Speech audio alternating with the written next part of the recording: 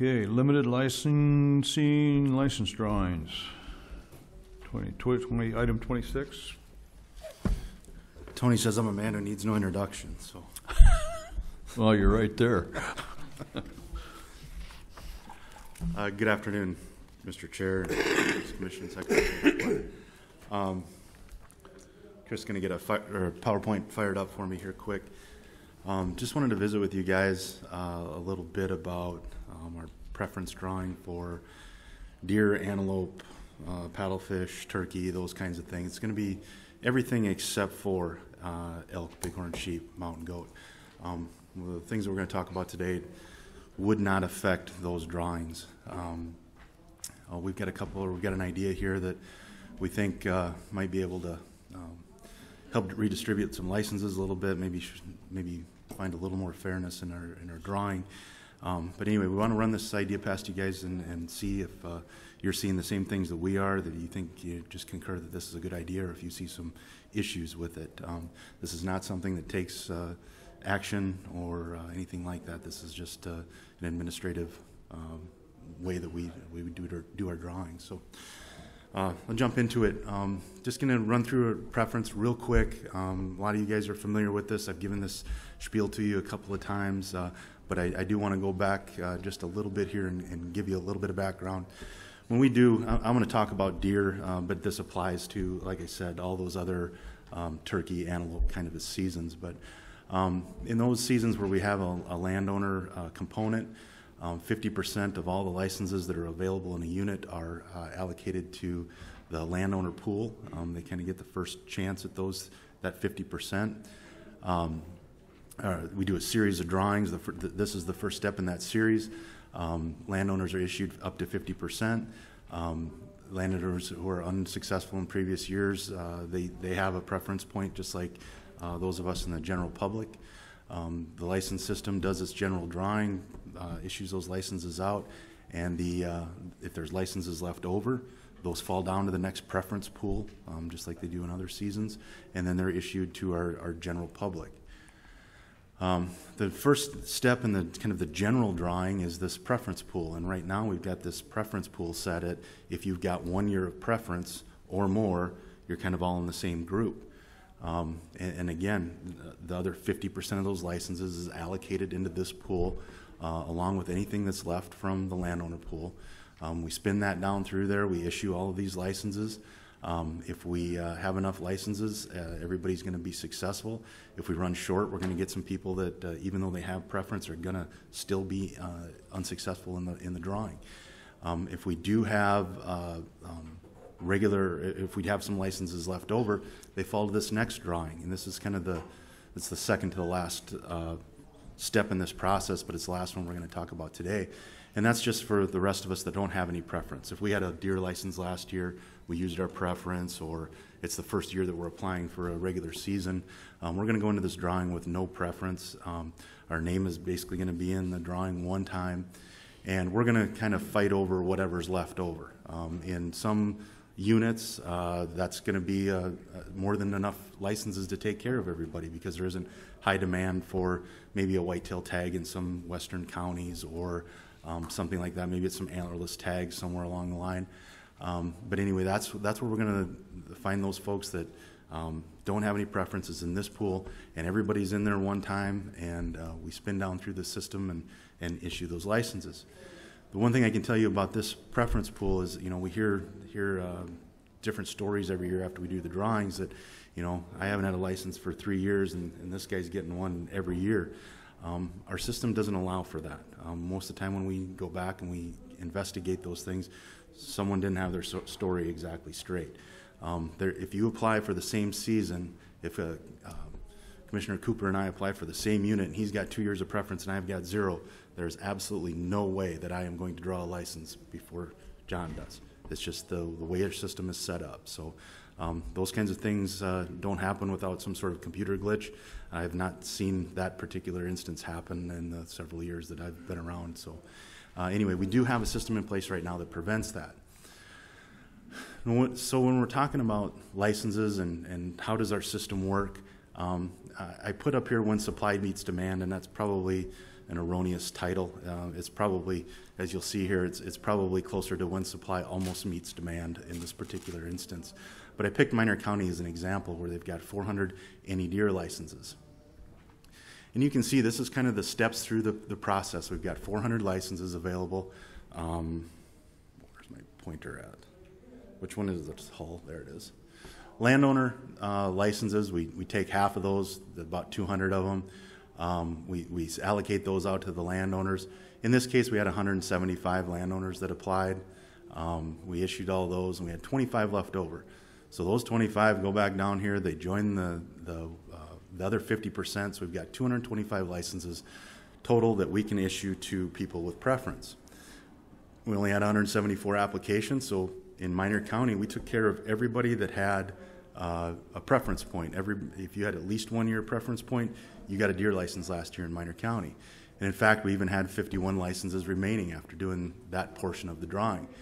So those 51 dropped down, and we dropped those down to the zero preference pool, and some of those folks that may have even had a license last year, or this is their first year applying in this particular unit, out of those 310 people that kind of fit that mold, 51 of them were able to draw. So again, I go back and I say this almost meets demand. I should have probably worded that just a little bit differently, but this is the breakdown of what we had in Minor County for the people that had preference. The largest group we had 3 years of preference for 3 people. Obviously, they were all successful. We had 11 people with 2 years of preference. They were successful, and 170 people that had 1 year. Again, all successful. These down here are going to be landowners, the 217. We had 40 landowners that had actually a preference point, and they would have fallen up into this category. So don't get too concerned with that number. But just know in Minor County that if you had a preference point, you got a deer license last year. So we kind of met the demand there. Look at another example where the demand exceeds the supply, and that's Yankton County. Yankton County last year, we only had 100 licenses available. So when you start doing the splitting up of licenses, you see that we've only got 50 licenses for the landowners. We've only got 50 licenses that go into that preference group, and we've got way more demand for that. We've got 123 landowners. We've got 248 folks that at least have a year of preference, and then we've also got 423 that are standing in line with no preference. This is the first year that they applied. So we don't meet demand in this particular county. And you can see that some of these preference totals are getting fairly substantial. We have one individual who had 7 years of preference. He didn't draw. We had an individual with 6 years. He or she did draw a license. But as you keep working down here, you start to see that, 4 years of preference, about a third of those folks actually drew. 3 years of preference, even less of a percentage, down to 2, and then down to 1. We actually had 131 people that applied with 1 year of preference and had 30 of those individuals draw. So this is, it's no matter what we do with 100 licenses, we're not going to be able to satisfy this demand. We can reorganize this thing several different ways, and we're not going to be able to catch up with that. That being said, Yankton County is a county that traditionally has probably had 500, 600, 700 licenses. They just are really in a slump right now. The EHD hit them hard. We're anticipating that to bounce back. But anyway, this is one of the things that we really looked at. And the reason that we looked at it is because of the 2014 deer hunting license survey that we did. Dr. Longmire did that last year, December, I believe, is when we reported to you guys. If it wasn't December, it was January. But anyway, we had 54% of those people that said they would like to see greater weight placed on applications who have more preference points. We couldn't find a lot of things in that survey that kind of gave us a direction on how we should modify our system to create more equity or to get more licenses distributed. But this was one of the things that we felt like this is a fairly easy change for us to make, and something that we can maybe take a peek at and see if we can find something to improve our system a little bit. So how do we add greater weight to that preference point? If I've got 2, how does that make it more worthwhile for me to have 2 than the guy that has 1, other than my name just goes in the hat one more time? And that is to add an additional preference group for those with at least 2 years of preference. Now, this seems pretty simple, but it's not something we've traditionally done. Basically what this does is, instead of just having one big group of all preference points. We break that out just a little bit further, and we say if you've got 2 or more years of preference points, then you're in this group, and if you've got 1 year of preference point, you're in this group. We think that's going to make a difference, and I've got a couple examples here that I pulled out that I want to show you. This is Lake County, and this is last year's drawing statistics for Lake County. You can see that 6 years of preference was our top tier there. We had 6, 5, and 4. 6 and 5 both drew, or they were all successful. We had 4 individuals there, and they all drew a license over here, successful applications. We get down into 4, 3, and 2, though, you start to see that we had successful applications of 6, applications of 7. 22 of those folks were successful that had 3 years of preference, but there was 30 that applied. And then when we got down to 2, we had 54 individuals who were successful and 88 that applied. Well, we still had 101 of those folks with 1 year preference who would have had a license, not the previous year, but the year before, kind of an every other year schedule. Out of the 175 of those folks, over 100 of them actually drew. So I want to take a look at it and say, well, what happens if we implement this kind of 2+ tier approach? And what you see is, obviously, it doesn't affect those top 2 groups because they were successful. But all of a sudden, we take care of everybody down to this point. If you had 2 years of preference or more, we take care of all of those individuals. 120 or so, a little over 120 of those individuals. The only thing that we would have left is you see that we go from 101 people with 1 year preference drawing a license, we reduce that number actually to 59. So even though we had 1 year preference, we're still, we're going to satisfy about a third of those folks.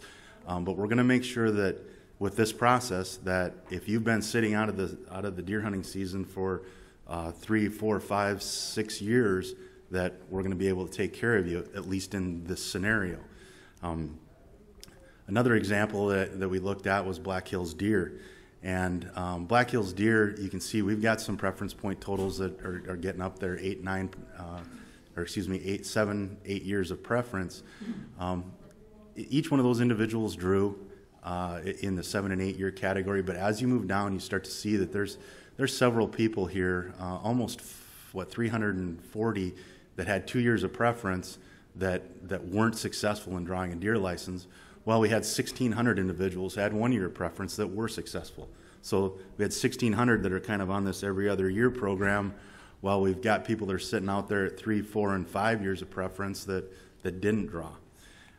So if we look at what this idea does, actually we're going to be able to satisfy demand all the way down to all those people that had at least 2 years of preference, 1,206 of them all the way up. I believe it's 400 individuals that would actually be impacted. We're going to be able to get them a license without having to wait 3, 4, 5, 6, and 7 years.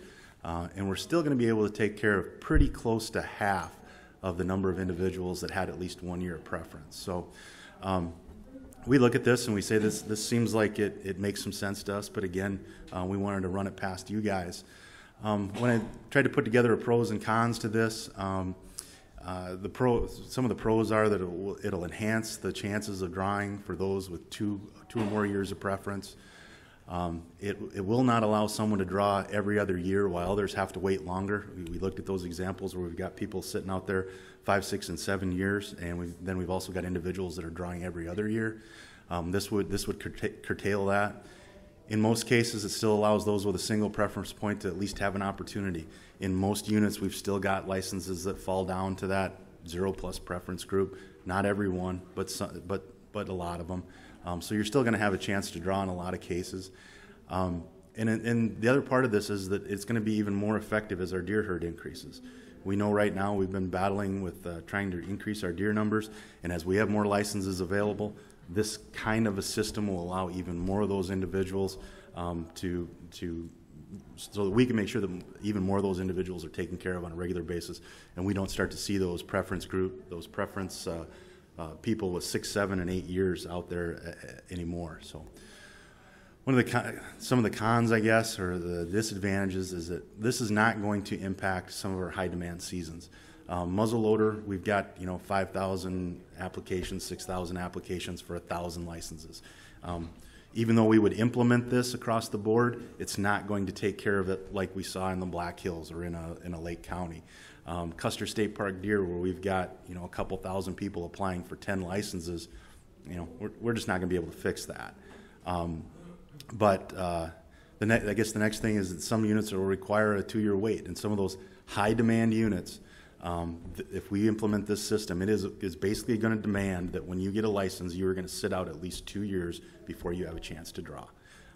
That's not unprecedented. I wasn't with the department, but I think back in the 60s and 70s, or maybe even early 80s, there was if you drew a license, you had to sit out for 3 years or something along those lines. So this has been done before. And I guess that's about what I've got. And again, I want to make sure that you understand this does not affect any of those elk seasons, bighorn sheep, any of that kind of stuff. Those have got a separate process in place. This is strictly for those deer, antelope, turkey, paddlefish, all those kinds of seasons. So anyway, that's, again, I'm just looking to make sure that we didn't miss something. If you guys are comfortable with this is something that we could put in place administratively, and we're ready to do it as soon as we get the thumbs up. So just kind of looking. Questions for Scott? Issues? Those are hard solutions to get to because they still don't reach everybody's desire, no matter what you do. So you have to settle for less than ideal. I certainly. Is it one of those situations where we could try it, but if it's not working, then we could back off? I mean, absolutely. This change requires us to, push a few buttons. Mm-hmm. It's not reprogramming. It's not any of those kinds of things. If we get blindsided by this thing and see that it's not working the way that we wanted it to, we can certainly back off of it in a hurry too.